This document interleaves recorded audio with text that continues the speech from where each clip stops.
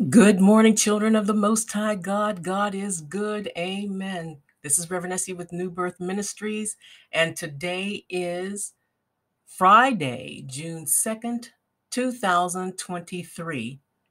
If you don't mind, I would like to read to you something that God wants all of his loved ones to know.